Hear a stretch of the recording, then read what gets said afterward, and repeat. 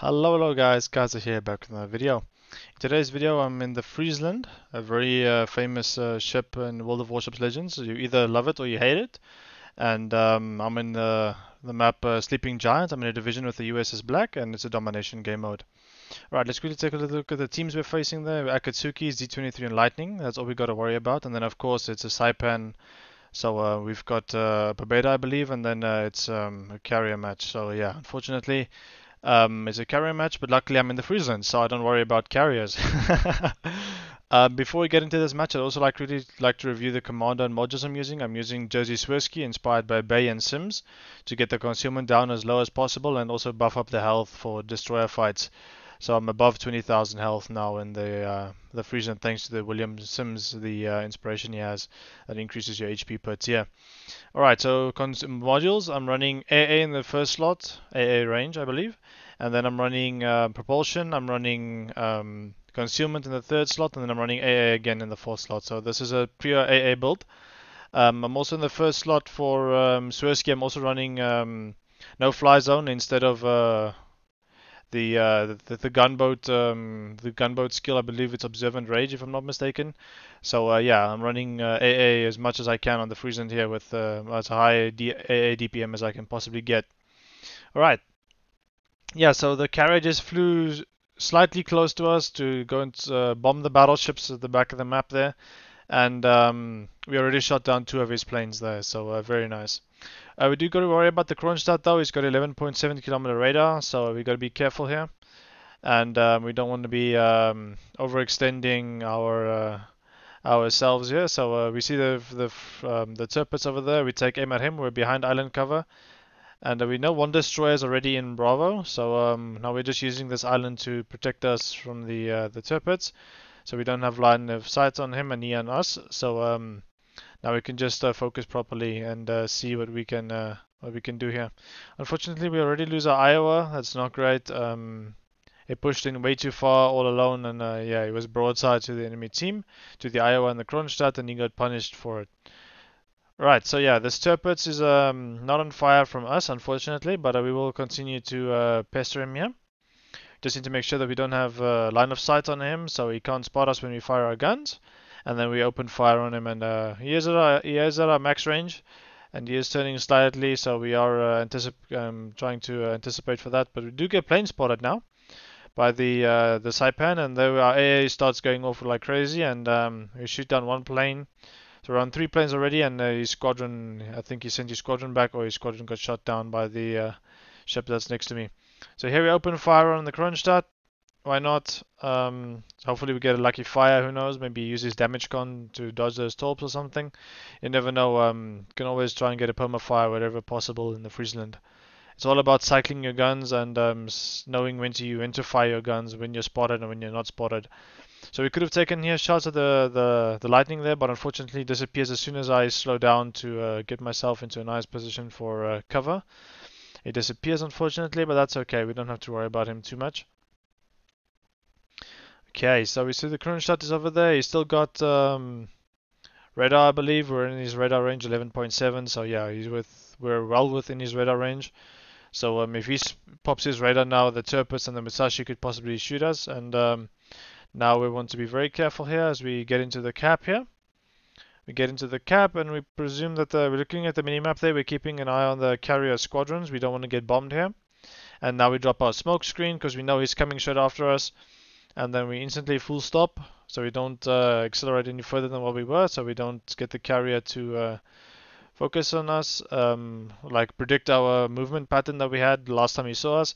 Luckily, we got a fire on the Tirpitz there. That's very, very nice. And as you guys can see, me not running the aiming systems mod 1 in the first slot gets some really wonky dispersion with the shells landing on sides of the ship there.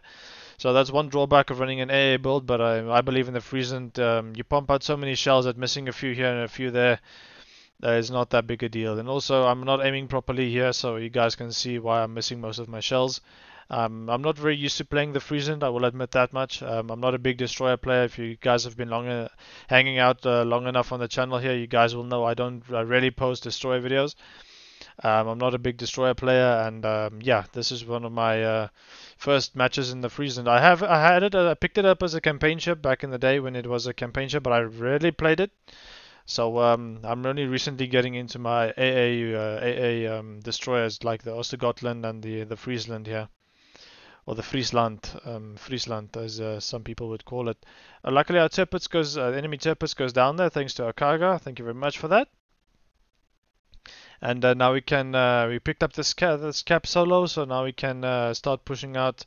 And my division mate said he was going to go into Bravo and go and find out the what destroyer there was that was last spotted there. If you look on the minimap there, it's lightning, so we know we need to be careful here. We don't want to be my division mate needs to be careful here that he doesn't get fried by the Kronstadt and the battleship that's there on A. But we're taking aim at the lightning there, but luckily our Friedrich the Grosse battleship shoots at the destroyer, so thank you very much for that. I really appreciate it when the battleship players actually take the time and use their reload to shoot a destroyer. It's really beneficial to us destroyer players. If you guys play a lot of destroyers, you guys will also know what I'm talking about when you need some help in a gunfight and the battleships help chime in to give you the advantage over the other destroyer. So that's always appreciated. Alright, so here we're just pumping out shells on the Republic. We're not spotted by anything. Maybe the planes will come back from the carrier. We've already shot down 7 of his planes from the Saipan. So now we see this Republic is getting some serious damage, but we're just trying to get, he put out our fire, so we're trying to get a new perma-fire on him, but I believe he's going to eat a lot of torpedoes there, and that should be the end of the Republic, if I'm not mistaken. Oh, okay, never mind. It was carrier torpedoes, I believe. So he didn't get into too much problems there. Perhaps he had a flooding, who knows? But yeah, so the carrier is focusing behind us, so we shoot down 2-3 planes already. And we do manage to set another perma-fire on the Republic, so he's going to burn for a while there. So it'll increase our damage and it starts ticking up here. So very important to note in this match, I'm not chasing damage, guys. I'm trying to do my job, spotting, capping, and hunting down the other destroyers. Luckily for me, the destroyers didn't come to Delta, so I didn't have too much of a problem. But as you guys can see that the Z-23 is engaging with my division mate in the USS Black now. So my division mate needs to be very careful that he doesn't get absolutely shredded to pieces by the other ships, especially that battleship over there that's going to help the Z-23 out and potentially do some damage to my division mate. As you guys can see, that incoming fire, and there goes my division mate, the Iowa got him. So yeah, it just shows you the power of support ships. If you're ever playing and you see support ships shooting at you, be very careful. You always want to be closer to your support ships than the enemy is to theirs, because the closer you are to their support ships, the much higher chance there is of that support ships actually deciding to take the time and shoot at you, and then you could potentially lose a lot of hit points, and yeah, it could go down south pretty quickly for you. But luckily we managed to long range gun this Z-23 down, and my division mate got him with one final torpedo at the end that got him really low, and we just managed to finish him off there. Very nice. Alright, so yeah, we're not chasing damage here when we're playing the game as a destroyer is supposed to be, capping and contesting caps. And what I'm doing now is I'm gonna go into Bravo here, get the cap, and then I'll potentially push into Alpha to try and contest whatever destroyer that is that's left. I believe it's the Akatsuki, if I'm not mistaken. Yes, the Akatsuki and the Iowa are in the division. Failed division, but luckily they didn't get punished. So yeah, there's the Akatsuki. And now we know where he is, so we don't have to worry about him too much. Luckily our carrier's keeping him spotted, so we've got a good idea of where he's heading. It looks like he's turning out from the carrier. Carrier's trying to drop some bombs on him. Oh, very nice hit there on the Akatsuki. Really nice hit there by the carrier. Kudos to our Kaga. I beg your pardon, wasn't a Pobeda, it was a Kaga. A very good Kaga player on our team, and yeah, he managed to absolutely smack that Akatsuki to pieces. Alright, so here I notice I'm 25 seconds away from capping, so I'm slowly creeping forward. I could drop a smoke here and just start farming the Iowa, but I would rather get the cap and then push straight into Alpha. But I know that I looked at the minimap and I saw there was a cruiser on the outside of Alpha, so I have no idea where that cruiser is currently. So I'd much rather just take the time, shoot some shots at the Iowa, get some of his AA down, incapacitate these AA guns, and then potentially start a few fires. Alright, so we get the solo cap, another one, and now we're trying to set some fires in the Iowa here. There's a very nice fire that we got on the Iowa. I believe it puts it out. No, he's letting it burn. Okay. One important thing to note, guys, when you're playing a destroyer like this that has a very quick reload and you're in a smoke screen, always be moving. Oh, we get red out there. That's really bad. Always be moving. You don't want to be standing still because some battleship players and cruiser players will blind fire you if you stand still and they see that the fires are coming. The shots are coming from one specific location in the smoke screen, so they'll shoot at you. Oh, it was a Kronstadt that radared us, so we don't have to worry too much about him. His radar is up now, so it's only short duration radar than the Kronstadt, so not too bad of a worry there. But we did lose a lot of our hit points there from the carrier that torpedoed us with 2 torps there. But yeah, also a tip for you guys. I hope you guys found it useful. Maybe you guys knew already about it. If you didn't, I hope it helps you. Always stay moving in your smoke screen. Go forwards, backwards, sideways. And if you have sonar, please use your sonar while you're in a smoke screen. It attracts torpedoes like nothing else on the map. And so yeah, the enemy Saipan is really focusing us down now, and we've shot down 12 of his planes already. But we know he's coming after us, and luckily my carrier player drops a fighter right above me, so I really appreciate that. You don't see that very often, carrier players dropping fighters above you. That's really huge, and I really appreciate that. So thank you to the carrier player. If he by some miracle watches this game, I really appreciate the effort you put in. Okay, so now we just got to worry about the Saipan, and that's basically it. We do have 1 sonar charge available, and we will be... well, we won't be using that anytime soon because we already use our smoke screens, and yeah, there's no destroyer to worry about, so there's no use for our sonar quite yet. We could pop it earlier on if we really wanted to, but it's okay. It's always good to keep a sonar handy when you're in some deep trouble here. The Saipan unfortunately didn't make his turn quite enough, and he got off a horrible angle on us there, so he didn't manage to drop us. And the battleship south of A is so far away that we don't have to worry about him coming any closer to us. Okay, so we've shot down 16 planes already. We're hoping for a clear sky here, guys. If we can make it, hopefully the Saipan flies over us again to get to the Kronstadt or something. Another solo cap, so that's 3 solo caps for us so far. We're up 1 ship now, and we're up almost 300 and what? 300 and something points there, so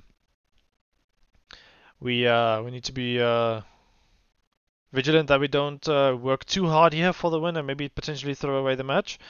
We just want to be very patient here, and we see it's a Musashi that's coming back in, but there's a Saipan, and we get a fire on the Musashi, so we start opening up on the Saipan.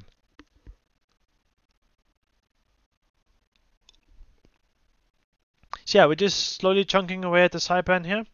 Where you guys can see, we're not aiming for the top of the deck, we're aiming for the side plating. And the side plating will hopefully help us get some nice penetrations there, and hopefully start a few fires. So the carrier is coming back towards us, and the Saipan is setting away from us, unfortunately.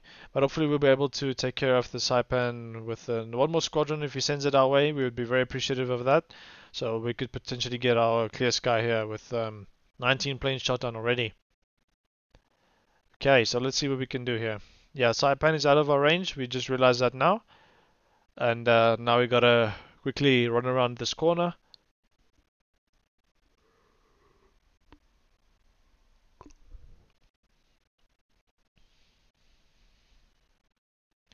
Okay, so we see the Musashi is over here. Hey, high caliber for our Kronstadt. That's really nice. And yeah, now we can just we're spotted by the carrier. We get our clear sky, guys. 20 planes shot down. Very nice. We didn't get too much focused by the carrier, so we only shot down 20 planes, but we could have been shooting down a lot more planes. But yeah, this Musashi is taking aim at us now, but luckily he's got bad dispersion, so we survived and only took 1 hit. But that's the end of the battle, guys. I believe we won on points. Let's quickly take a look at the results that we managed to pull off in this match.